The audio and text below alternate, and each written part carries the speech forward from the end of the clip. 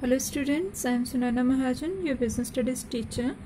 In our previous lecture, we have done with what is the human activities, its classification, that is economic and non-economic activities, what is business studies, and what are the classification of economic activities, that is business, profession and employment. We had already done what is the meaning of business. Our today's topic is concept and characteristics of business. So, starting with the meaning of business. A business is a human activity. What is a business? Business is a human activity in which production, sale and purchase of goods and services takes place to satisfy the need of the customers. So, business का meaning क्या है? Business एक human activity है, एक ऐसी activity जो एक human perform करता है अपनी डेली रूटीन में, जिसमें क्या आता है कि गुड्स को हमने प्रोड्यूस करना है, उसकी सेलिंग परचेजिंग करनी है, पर किस चीज़ के लिए करनी है? ताकि हम अपने कस्टमर्स की नीड्स को सेटिस्फाई कर सकें, उनको पूरा कर सकें. And the main objective of business is to earn profit. और जो मेन ऑब्जेक्टिव क्या है बिजनेस का? अर्न प्रॉफिट को अर्न करना. ये तो हो गई जो हमारी बेसिक, जो हमारी कई सालों से, काफ़ी सालों से जो डेफिनेशन चलती आ रही है. But in modern time business includes the following activities as well. Business में कुछ और एक्टिविटीज़ जो है उसमें इंक्लूड की जाती है. That is creating a customer for itself, कि हमने अपने गुड्स और सर्विसेज इस तरह की बनानी है कि वो खुद से उसके कस्टमर्स जो है वो जनरेट करे, कि हमें कुछ स्पेशल एफर्ट्स ना करने पड़े उसके लिए, कस्टमर्स बनाने के लिए. Number second is converting economic resources into goods and services keeping in mind the preference of customer, कि हमने जो भी गुड्स एंड सर्विसेज प्रोड्यूस करनी है, जो भी हमने गुड्स एंड सर्विसेज बनानी है, वो ऐसे होने चाहिए जो कि कस्टमर की प्रेफरेंस को पूरा कर सके, कस्टमर की नीड्स को सेटिस्फाई कर सके. इनोवेटिंग न्यू प्रोडक्ट्स और सर्विसेज, नई नई जिस तरह से हमारी टेक्नोलॉजी में चेंज आ रहा है, जैसा आजकल टेक्नोलॉजी काफ़ी जल्दी चेंज हो जाती है, इनोवेशंस जो आ रही हैं, तो उसके साथ साथ हमने अपनी गुड्स एंड सर्विसेज में भी इनोवेशन लानी है. And marketing these innovative products and services so that these can reach the customer easily. और इनकी मार्केटिंग में सिर्फ ये नहीं है कि हमने उन्हें सेल करना है, बल्कि उनकी एडवर्टीजमेंट भी करनी है, और ऐसे एडवर्टीजमेंट करनी है कि कस्टमर उसकी तरफ अट्रैक्ट हो. और मार्केटिंग में ये भी आएगा उसकी सेलिंग करनी, आफ्टर सेल सर्विसेज वगैरह प्रोवाइड करनी, वो भी सारा इसमें आएगा. So what is a business? एक ऐसी ह्यूमन एक्टिविटी जिसमें कस्टमर्स को क्रिएट करना, गुड्स एंड सर्विसेज को कस्टमर की नीड्स, कस्टमर की प्रेफरेंस के अकॉर्डिंग बनाना, उनमें टाइम टू टाइम इनोवेशन लानी, उन्हें अपडेट करते रहना और उन्हें कस्टमर्स तक पहुंचाना, उन्हें उसके रिगार्डिंग पोस्ट सेल सर्विसेज या प्री सेल सर्विसेज प्रोवाइड करनी. ये सभी किस में आएगा? बिजनेस में आएगा. So the characteristics of business और the nature of business is an economic activity. Economic activity, why business is an economic activity? Because it undertaken with the objective or aim to earn money. इसका main M क्या है? कि अपने लिए पैसे को earn करना, अपने लिए जो हमारी रोजी रोटी है, लाइवलीहुड है, वो अर्न करनी. तो क्योंकि हम जो भी काम करेंगे, बिजनेस कर रहे हैं, वो अपनी लाइवलीहुड के लिए कर रहे हैं, मनी को अर्न करने के लिए कर रहे हैं. So it is an economic activity.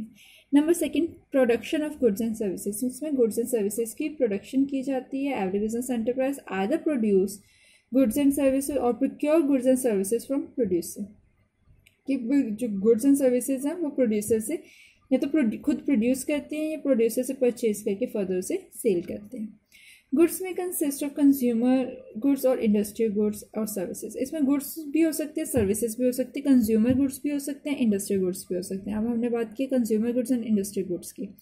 Consumer goods are those goods which can directly consumed by the customers, जो कि कस्टमर की तरफ से कंज्यूम किए जाते हैं. Like if you take the example of a pencil, the pencil is a consumer good. Means कि एक बार जब प्रोड्यूस हो गई तो कंज्यूमर से डायरेक्ट यूज़ कर लेते हैं. But if we take the example of this paper, then paper is a consumer good as well as industrial good. Paper को हम कंज्यूमर गुड इसलिए कह सकते हैं कि पेपर हम डायरेक्टली भी यूज़ कर सकते हैं, कस्टमर यूज़ कर सकते हैं. इंडस्ट्रियल, और हम इसे इंडस्ट्रियल गुड इसलिए कह सकते हैं कि इसे फर्दर कटिंग वगैरह करके इंडस्ट्रीज़ में ले जाके इसकी कटिंग करके इसकी कॉपीज़, नोटबुक्स वगैरह भी बनाई जाती है, इस पर प्रिंटिंग की जाती है, और फिर उसके बाद कस्टमर इसे यूज़ कर सकते हैं. So it is both consumer good as well as industrial good.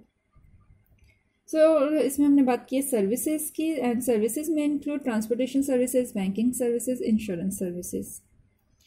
And next point is cell and purchase of goods and services for satisfaction of human needs, कि जो भी हमने गुड्स एंड सर्विसेज प्रोड्यूस करनी है तो उनकी selling और purchasing भी होनी चाहिए, प्रॉपरली होनी चाहिए। इसमें बिजनेस का मेन कैरेक्टरिस्टिक क्या है और किस अकॉर्डिंग होनी चाहिए, which can satisfy the basic needs of, या which can satisfy the needs of the human, जो कि ह्यूमन की नीड को सेटिस्फाई कर सके। Dealing in goods and services on regular basis. Next point is innovation of new goods and services. Time to time जो goods and services हैं उसमें innovation जो है, चेंजेस जो है वो आने चाहिए। जैसे हम एग्जांपल लेते हैं मोबाइल की, in our daily life the technology of mobile is upgraded day by day. Daily basis पे नए नए मोबाइल आते हैं जिसकी टेक्नोलॉजी में कुछ ना कुछ चेंज होता है, जिसके फीचर्स में कुछ ना कुछ चेंजेस आते हैं। तो हमें जो हमारी गुड्स एंड सर्विसेज है, बिजनेस में जो गुड्स एंड सर्विसेज प्रोड्यूस हो रहे हैं, तो उसमें भी टाइम टू टाइम चेंज आना चाहिए। जैसे जैसे टेक्नोलॉजी में चेंज आएगा, हमारी गुड्स एंड सर्विसेज में भी चेंज आना चाहिए। Next point is profit earning. The main purpose of a business is to earn profit. Her business को करने का मेन पर्पज यही है कि वो प्रॉफिट अर्न करे। Without profit no businessman can survive in this world. अगर कोई भी बिजनेस जो है प्रॉफिट अर्न नहीं करता तो वो इसमें सर्वाइव नहीं कर सकता। सो एक बिजनेस को कंटिन्यू रन करने के लिए प्रॉफिट जो है वो ज़रूरी है। Next is uncertainty of risk.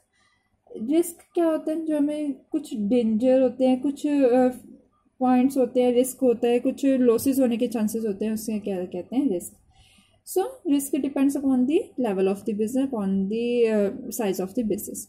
जितना बड़ा हमारा बिजनेस होगा उतना ही हमारा रिस्क होगा।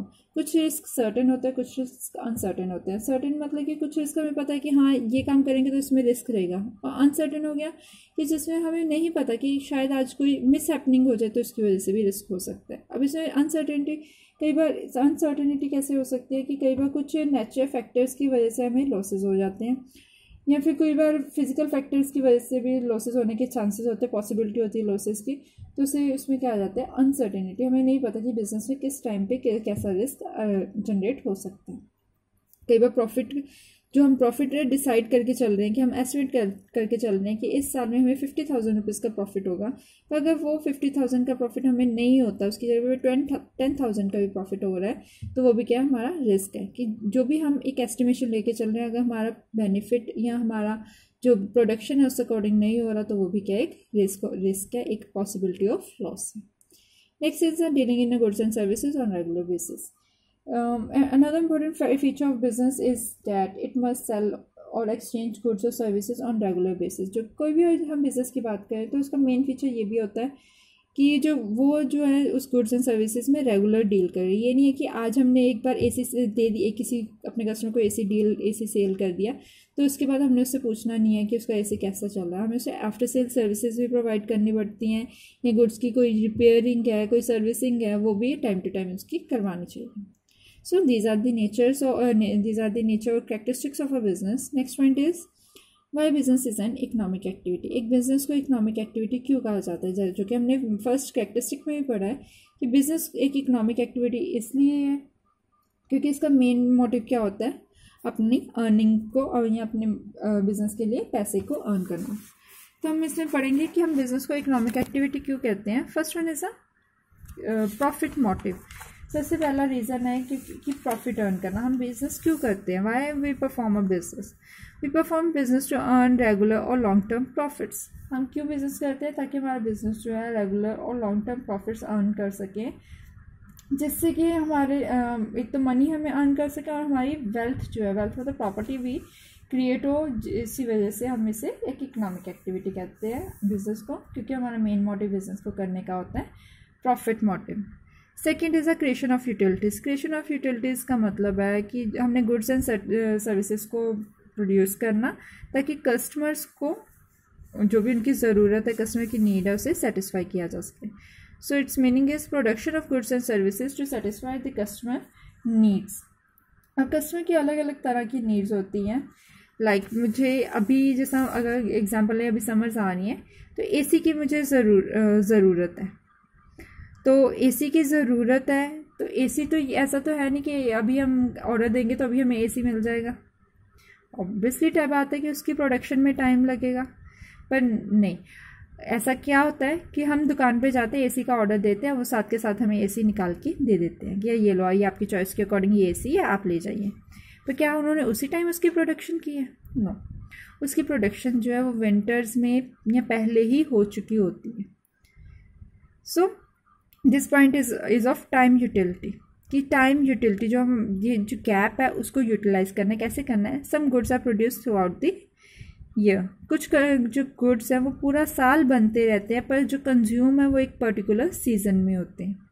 Some goods are produce through out the year but consumed in a particular season, एक पर्टिकुलर सीजन में वो जो यूज़ होते हैं। एग्जाम्पल के तौर पे हम एसी और कूलर की एग्जाम्पल ले सकते हैं। These goods are stored in the ware house after production and supplied when ever in demand. In goods को क्या करते हैं, वेयर हाउसेज जब भी ये प्रोड्यूस किए जाते हैं उसके बाद इन्हें वेयर हाउसेज मतलब गोडाउन्स में इन्हें स्टोर कर लिया जाता है, और जब कस्टमर की तरफ से डिमांड अराइज होती है तो इसे सप्लाई कर दिया जाता है। By this time gap is removed and creates time utility. तो इससे क्या है कि जो प्रोडक्शन से लेके डिलीवरी तक का टाइम है वो टाइम गैप जो है रिमूव कर दिया जाता है बीच में से, क्योंकि प्रोडक्शन पहले करके रख ली कस्टमर की नीड के अकॉर्डिंग, और जैसे जब भी कस्टमर को उसकी ज़रूरत पड़ी उसी टाइम उसे सप्लाई करके वो जो टाइम गैप है उसे रिमूव करके और टाइम यूटिलिटी को क्रिएट किया गया। Second point is form utility. Form utility क्या है? It changes the raw material into the finished good, for example cotton to thread and thread to cloth. Form utility क्या हो गया? It refers to A change of raw material into finished goods. इसमें जो raw material है उसे finished goods में convert किया जाता है। A businessman converts raw material into finished goods and make them useful for the consumer. कि suppose मुझे आज कपड़े की ज़रूरत है पर मेरे पास सिर्फ कॉटन है, तो मैं क्या कॉटन को एज अ क्लॉथ यूज़ कर सकती हूँ? नहीं। तो फॉर्म यूटिलिटी क्या है? बिजनेस क्या करता है? बिजनेस जो रॉ मटेरियल है, कच्चा माल है, उसे फिनिश्ड गुड्स में कन्वर्ट करके कस्टमर तक पहुंचाता है ताकि उसे जिस फॉर्म में उस चीज़ की ज़रूरत है उसे उसी फॉर्म में मिल सके। अब मेरे पास कॉटन है पर मैं कॉटन को एज अ क्लॉथ यूज़ नहीं कर सकती। सो बिजनेस का काम क्या है? कॉटन को थ्रेड में और थ्रेड को फर्दर क्लॉथ में कन्वर्ट करके कस्टमर को प्रोवाइड करना, मतलब एक फॉर्म को दूसरी फॉर्म में और दूसरी फॉर्म को तीसरी फॉर्म में कन्वर्ट करके जो कस्टमर को उसकी नीड के अकॉर्डिंग उसे पहुंचाना है। So it is a form utility. Third one is a place utility. Place utility मतलब कि सपोज प्रोडक्शन हो रही है किसी एक प्लेस में और उसकी जो डिमांड है वो दूसरी प्लेस में अराइज हो रही है। सपोज की प्रोडक्शन हो रही है वह पंजाब में और उसकी जो डिमांड अराइज हो रही है वो केरल में हो रही है, तो एक जगह से जो दूसरी जगह पे सामान पहुंचाना है, जो इसकी वजह से जो देरी आएगी या उसकी वजह से हम सामान नहीं यूज़ कर सकते, तो इस जो प्रॉब्लम को रिमूव करने के लिए ट्रांसपोर्टेशन सर्विसेज यूज़ की जाती है। उस ट्रांसपोर्टेशन सर्विसेज को यूज़ करने से प्लेस यूटिलिटी जो है वो क्रिएट होती है। सो sometimes goods are produced on one place and consumed at another place. Transportation services is used to create the place utility. I hope we are clear with this point. Number third is our exchange of goods and services. Economic activity aim at earning money by exchange of goods and services. Economic activity में goods and services को exchange किया जाता है। क्यों exchange किया जाता है? ताकि goods and services सेल करके उसके रिटर्न में मनी मिल सके, या गुड्स एंड सर्विसेज परचेज करके उसके रिटर्न में जो मनी है उसे दे सकें। अब जो मनी की लेन देन है गुड्स एंड सर्विसेज के साथ, इसकी वजह से क्या होता है? प्रॉफिट अर्न होता है, बिजनेस में पैसा आता है। ठीक है। So similarly business activity result in the sales, distribution और exchange of goods and services for earning profit. जो भी हम गुड्स एंड सर्विसेज को एक्सचेंज करते हैं वो क्यों करते हैं? ताकि हमें उसके बदले में जो प्रॉफिट है वो अर्न हो सके। Our next topic is objectives of business.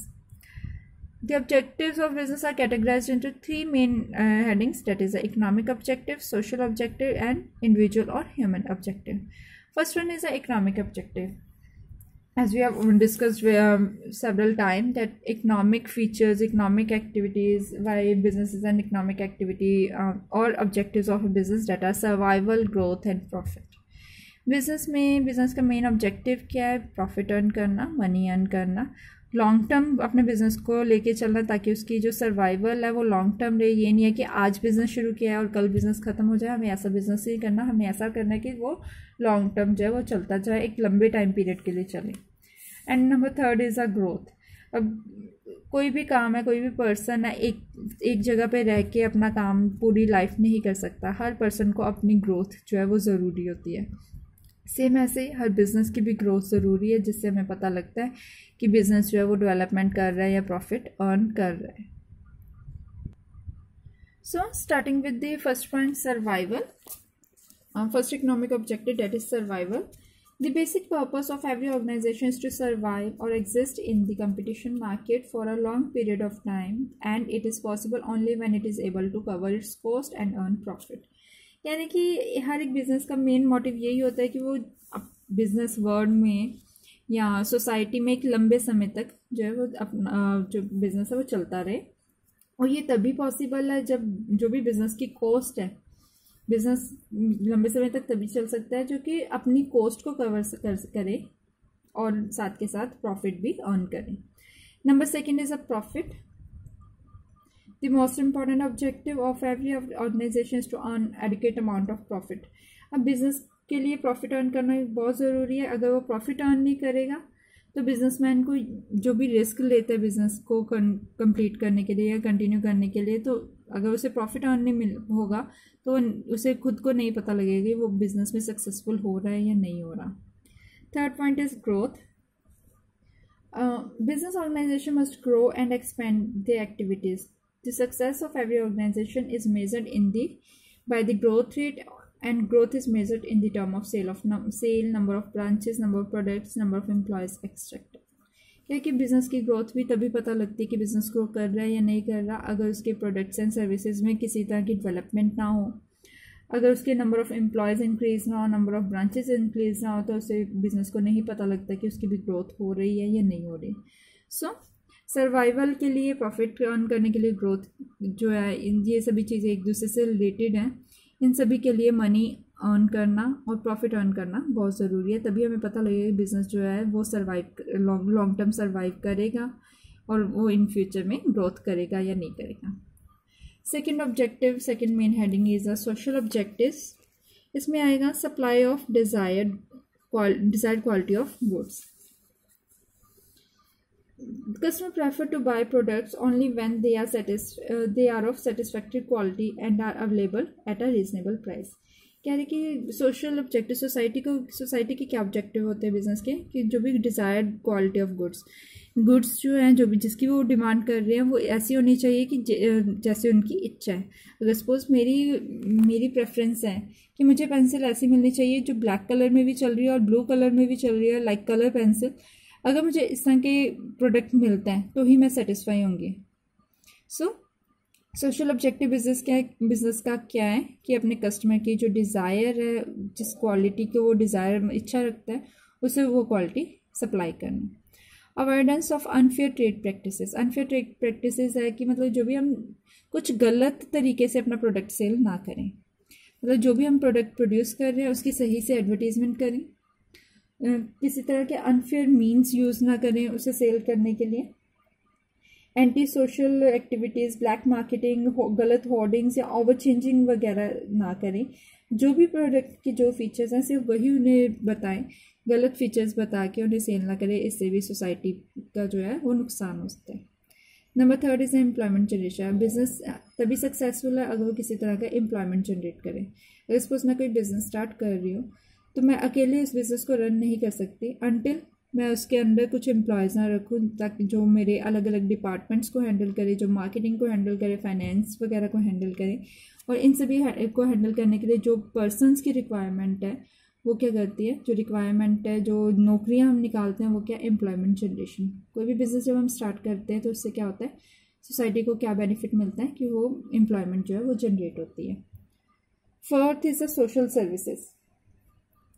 The large business houses undertake various projects of community services such as running charitable dispensaries, schools, hospitals, etc.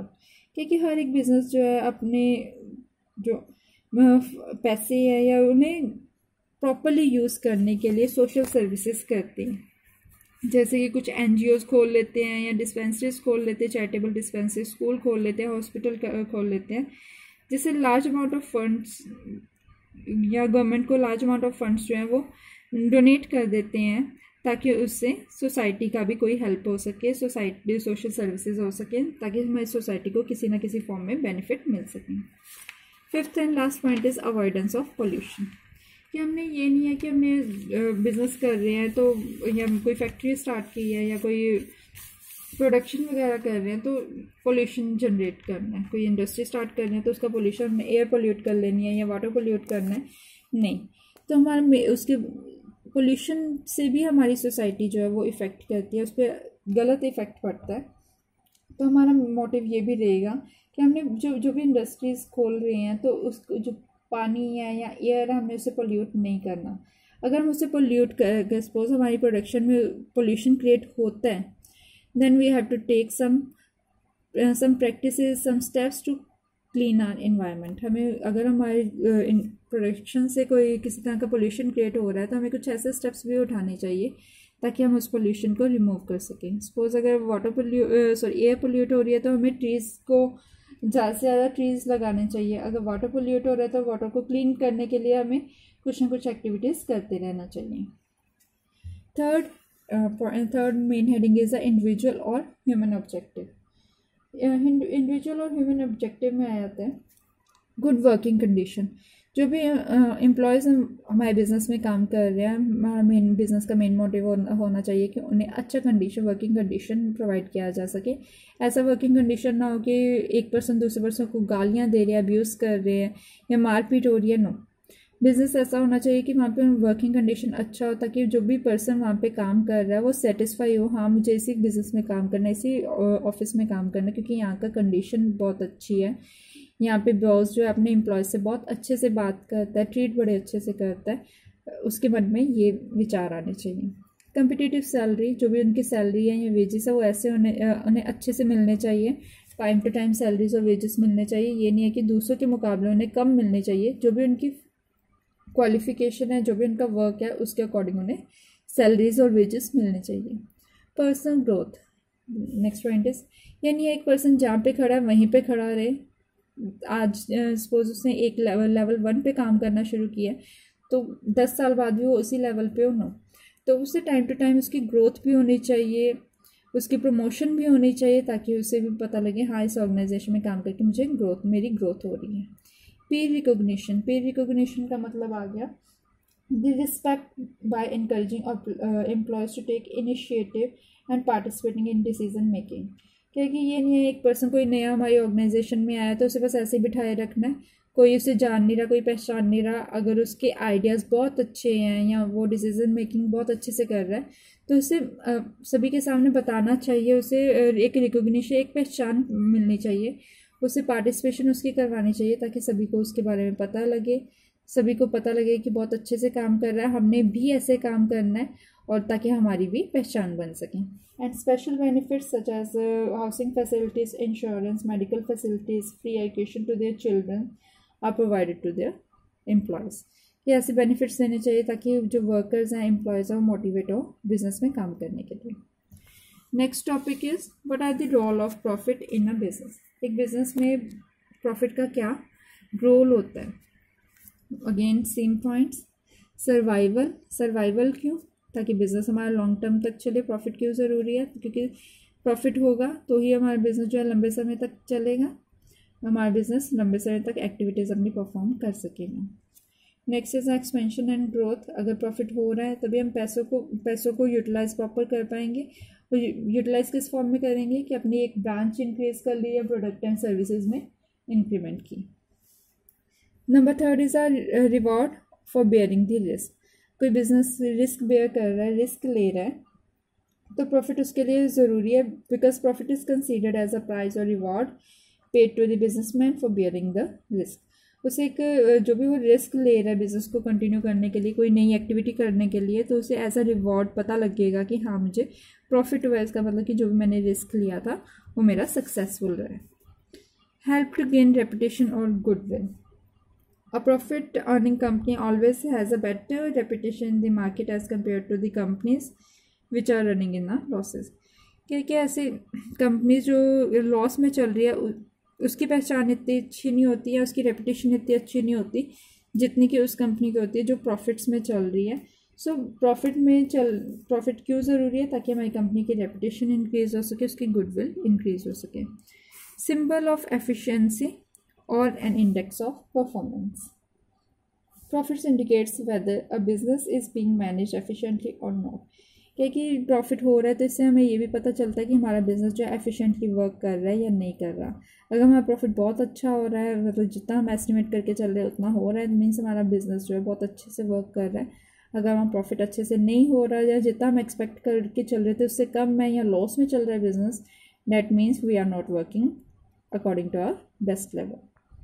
So we have done today what are the business and its objective and characteristics, and what is the main role of profit in the business. I hope you all are clear with this topic, and I will send you the notes about this topic. Thank you.